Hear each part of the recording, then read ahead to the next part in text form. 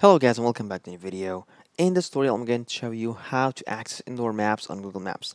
So just please follow my steps until the end and let's begin the tutorial. And so the first step here, if you go and open our Google Chrome and then we head directly to Google and search for Google Maps, as you can see over here, and then we click on Google Maps over here. The second step will go and open a new tab of Google and we're going to search for indoor maps availability and click on this one over here, which just comes from Google Supports, and we click on it. And then we choose indoor Google Maps here from Google Maps and we click on it. So for this article, you'll have all the countries that has indoor maps access, and also we can find the indoor maps. So I click over here to choose one of these articles to read it in order to get more information.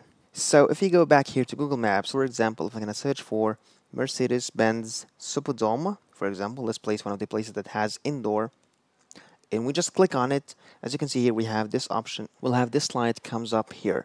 So we can click on each and every one of these. For example, if we click on the M, we can see all the places that has, and also the first floor, the second floor, what it has, the third floor, fourth, fifth, and sixth, and also seventh floor. Then we can check all the details inside or indoor this place, which is Mercedes-Benz, using all of these signs.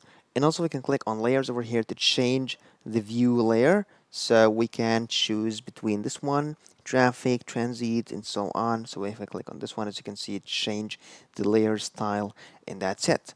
At the end, that was all today's video. If you find this very helpful, please don't forget to like the video, subscribe to the channel, and thanks for watching.